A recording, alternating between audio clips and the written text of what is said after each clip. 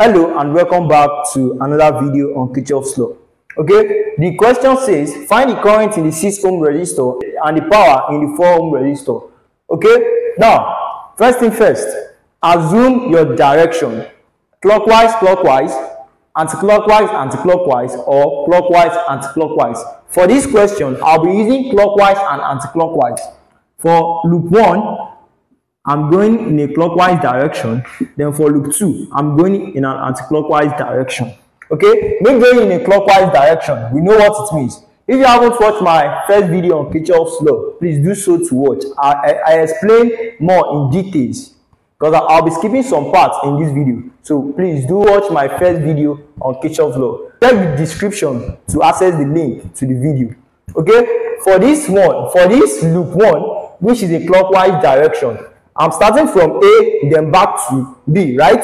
Let's assign polarity to the resistor. A to B, no resistor. Moving on, B to E, I'm having 4 ohm resistor. Then the polarity becomes positive, negative.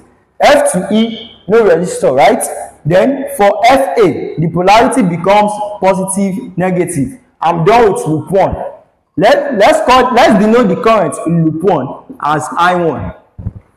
Then for loop 2, I'm starting from C, then back to C, since I'm going in an anti-clockwise direction. C to B, no resistor. B to E, I'm having a 4 ohm resistor.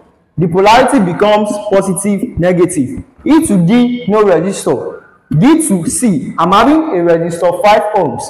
The polarity becomes positive, negative. Then I'm done assigning polarity to my resistor. Please do well to check the previous video on Kirchhoff's law. I explained in details there. Check the description below before going further on this. Okay, step 2. Step 1, assign polarities. We've done that. Step 2, applying KVL to loop 1 and loop 2. Loop 1, meaning mesh AB, EFA. For branch AB, no circuit elements. Branch BE, I'm having 4 ohm resistor. For the loop 1, 4 ohm resistor in what direction? Positive to negative. If I'm going from positive to negative, there's a voltage gain, right?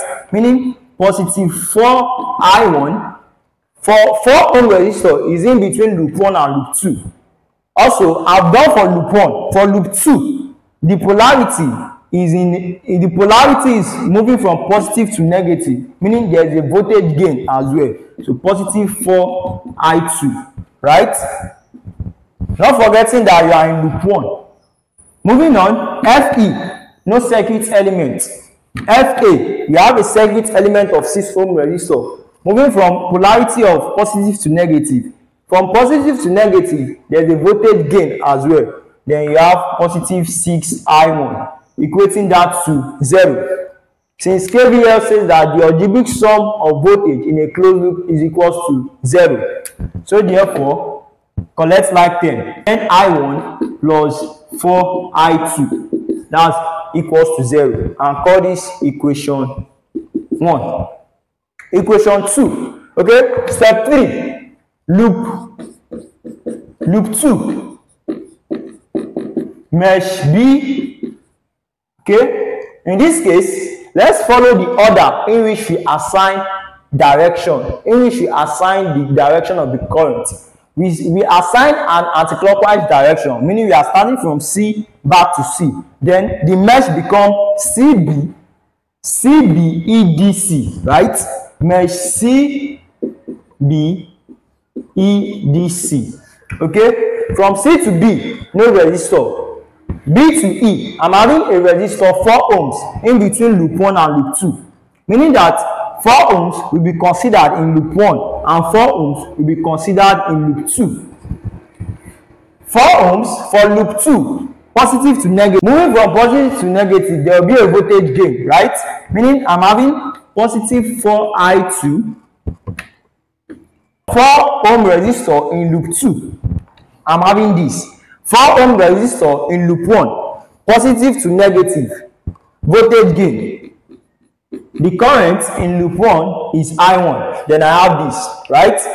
Not forgetting that I'm in loop 2. I'm considering loop 2. Okay, E to D, no resistor. Moving on, D back to C. I'm having a 5 ohm resistor. The polarity, positive, negative. If you are moving from positive to negative, what do you have? Voltage gain. Positive 5I2. Then your current, your voltage, negative to positive.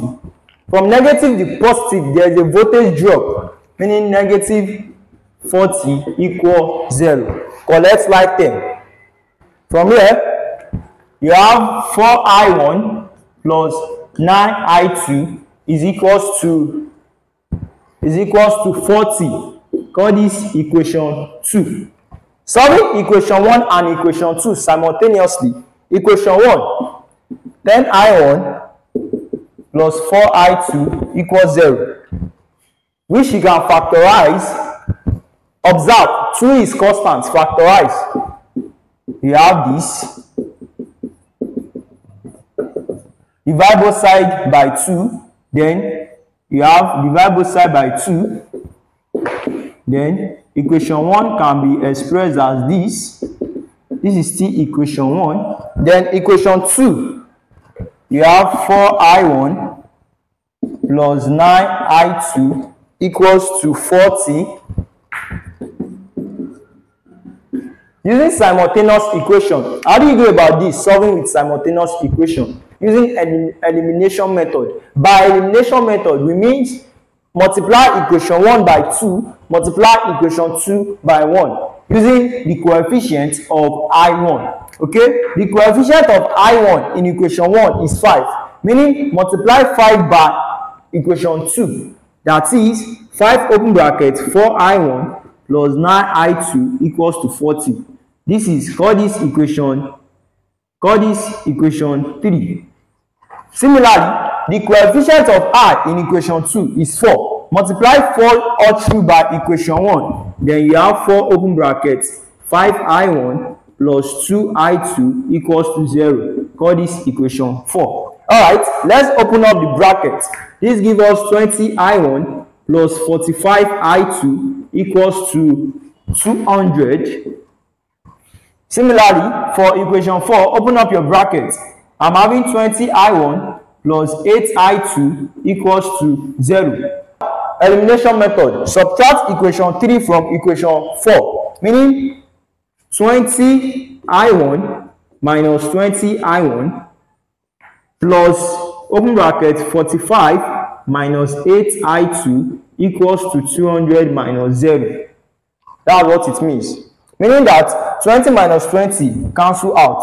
Then I'm left with 45 minus 8I2 equals to 200. 45 minus 8, which gives me 37I2 equals to 200. Right?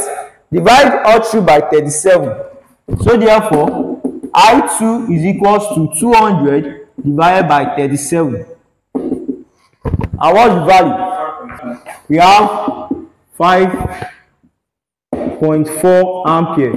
Substituting the value of I2 in either equation 1, equation 2, equation 3, or equation 4. Any equation you use, you'll be getting the same answer.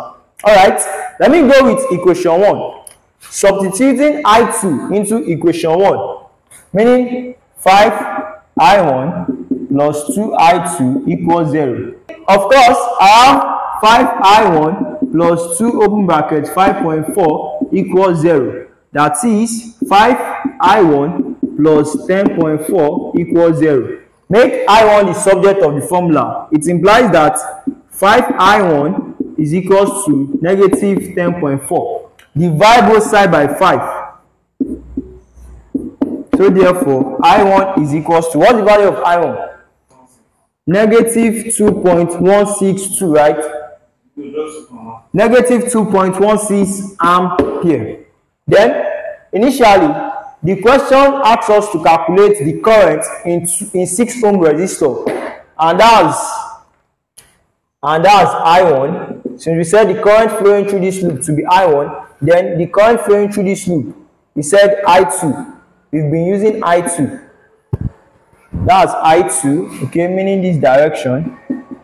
Then observe, applying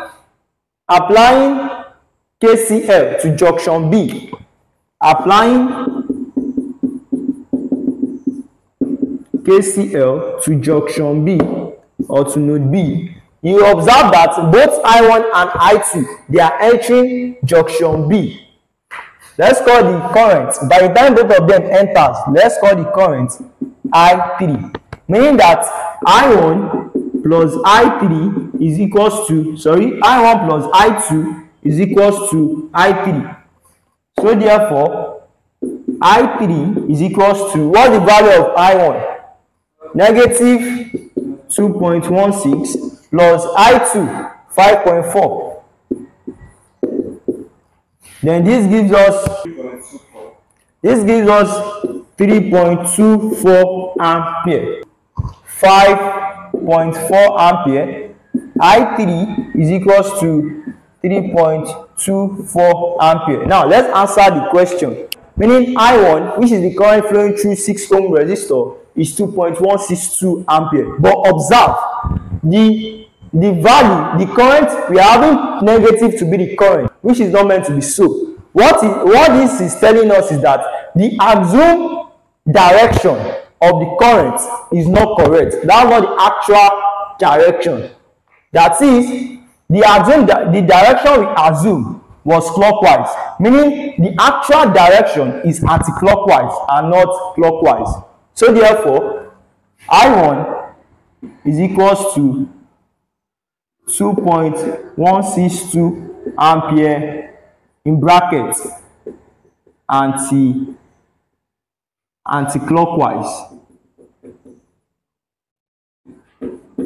That's what it means. So that's how it works. Then question 2, the power in 4 ohm resistor. Recall, power is equals to I square R. So therefore, the power in 4 ohm resistor, what's the current in 4 ohm resistor? That's I3, and we got that to be 3.24, meaning 3.24 square times 4, and this gives me 41.99 watts, approximately 42 watts. So that's the same principle for any question given to you under Kirchhoff's law. Apply KVL, apply KCL, assign polarities to your resistor, and you are good to go. Then when you want to solve your equation, either use simultaneous equation or use the Cramer's rule, meaning matrix method. Alright, this comes to the end of Kirchhoff's law. In my next video, I'll be using Thevenin's theorem to solve question 1 and question 2, which we've done under Kirchhoff's law. See you in the next video. Don't forget to like, subscribe, comment, and share. Also share your thoughts in the comment section. Bye.